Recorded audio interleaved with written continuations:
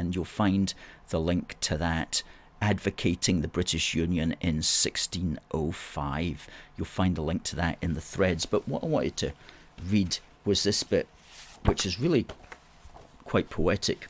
And he's talking about the central argument, the bonds of union. And this is the Latin, and this is the English. There is one bond and one only. The one principle to which you will rightly entrust the union is love. That's the beginning and the end and the touchstone of union.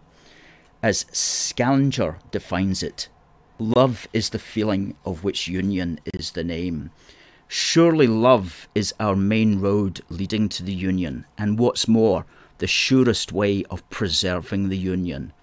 Love being constant, the union stands firm. When love is removed, the union falls apart. That's the way it is wherever we look, even in marriage, which is the most perfect kind of union. When love is present, it lasts. Without love, it slips away. This is something we see every day. No laws, if there is no love present, can keep it from suffering harm. It is equally true that union is the road to love.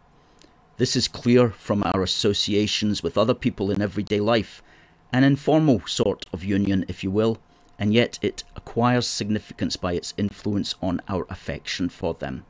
Similarly, justice is also the bond of love, equality the principle that gives life to justice, and sincerity or candour the link that holds everything together, without which there is neither love nor justice nor equality. These are the things which people want, what they are attracted by, which their loyalty is secured by for whatever needs doing.